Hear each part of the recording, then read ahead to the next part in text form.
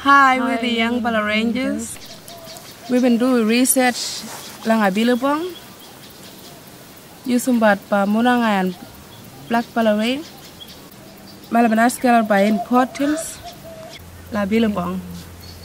And they've been talk importance lang all dreaming and daga and blah law do.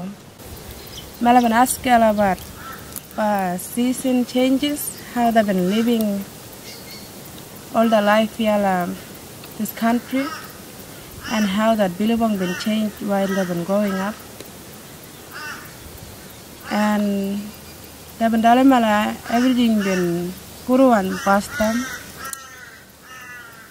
And this time it look the same na how I did before past them. Everything been just changed. To me, all our horses more and polygamy more and biggie more will go too much. They've been all a dagara but and gun la wara dagara the album Marian Ghana and Ongai. And Malaban talk lang about how the season him change pa bilibong na through wet season and dry season. Tabandala Malaban ask about what time in right season by drinking the water. And that more people bandala mala in right season during wet na and till middle of the cold weather. And how we can know, and I'm going to ask about question, how am I going to notice that water if I'm right for drink him. And I've been telling I'm right when you look lily more, Jojo, and Ghana and Yalbun everywhere. Then I'm right and that water I'm clean one and you can drink that water. And if you look in brown one, and I'm daddy one that water like that now. You know, Mulao drink that water when you know, no lily now, Jojo and Yalbun and Runga. Melabin check up that water quality inside like that bilibong.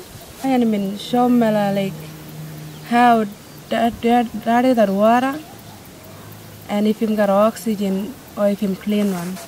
Long a look all the insect mock and bugs mock. To me, all that lot insect more different kind of insect and bugs more the jiran water inside. Good sign in Dalawi that the water is good one and healthy one. Malaban used that cyber tracker na long all ranger more. But look how that more feral animals more been damaging that ground. How bad them damaging that ground. Then Melabin check lang at that water, lang a look pathogen muna golem. Im little one bacteria im inside lang at that ma feral animal madagarma lang alabat binji. That feral animal im like a buffalo, horses or big. Well, that pathogen da golem im area, and you gotta have to look in that little one animal. Him too small, we cannot look like him. Only they can look inside the lab na, got that microscope. And when the goo and gumbo and guna lang that water, that thing him gamat from alabat na him move about lang water everywhere. And bamba na one like wheel, kula bush na and mari drink that water na. And that pathogen him already inside lang that water, and when musabi we go mari drink him na that water, and him going lang we bingy and him make we sick. Well, but then jana malaban check up about pathogen maru, and they been find out like sambala bilibong ma, him got a pathogen do. Then malaban check up lang all a buffalo ma puna. Ku ganyan sample ba all buffalo ma. and check up lang alabat guna and jandila that lab nadara la Sydney karashana na mendigim and I mean check up la that guna I mean look that about that pathogen jaru inside la that buffalo guna but mari wini musabe the mari tagare ro that mo bigi man horses mo mari mean check up lang alabat. I know it will affect the health of our people regarding those animals. Now there shouldn't be anywhere near the bilibong, you know.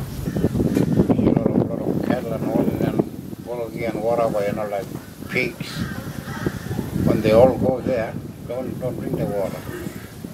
Maybe if you drink it, you're going to have to boil it.